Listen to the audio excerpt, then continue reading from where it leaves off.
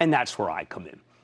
I'm pulling back the curtain and explaining everything because while authentic Wall Street gibberish can sound complex, it's not rocket science or brain surgery. You don't need to go to business school or work in an investment bank to understand it. You can comprehend all the abstruse vocabulary that we throw around as long as you have a translator, a coach like me who can explain what it all means.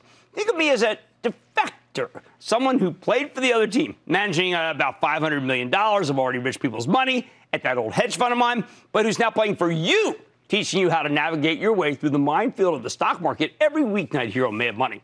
All right, forget the Da Vinci Code, forget Enigma. To be a great investor, you need to break the Wall Street code, and I'm here to help you crack it. That's why tonight I'm giving you my Wall Street gibberish to plain English dictionary.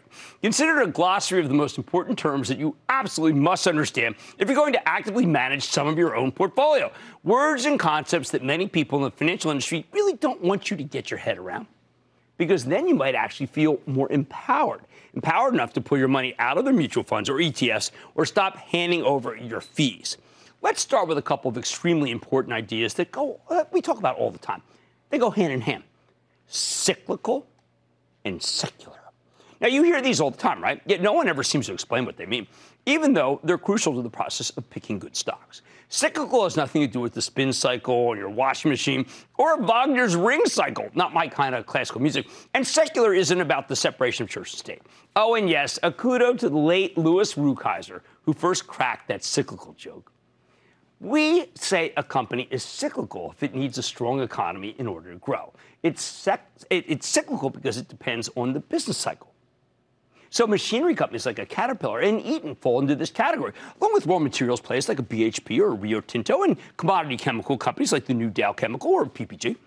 These cyclical players are indeed hostages to the vicissitudes of the economy. When the economy heats up, they earn more money, and we're willing to pay more for those earnings.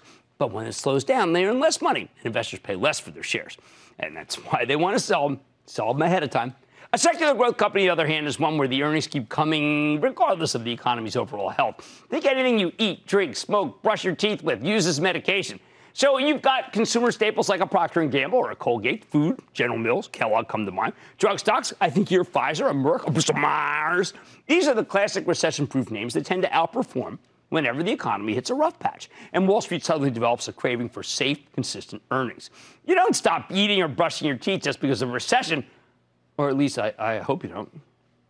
What makes the secular versus cyclical distinction so important to you? Why is it the first piece of Wall Street jargon that I'm translating tonight? Because it helps you figure out how much money companies will earn. And because it matters to the big institutional money managers, the guys who have so much money to throw around that they're buying and selling actually controls the day-to-day action in the market. They decide whether stocks go up or down.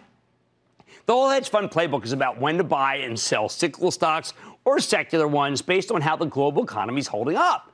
And this is what drives their decision-making process. Remember, historically, about 50% of the performance of an individual stock comes from its sector, which is just a fancy word for the segment of the economy a stock falls into, like a tech, energy, machinery, healthcare, finance.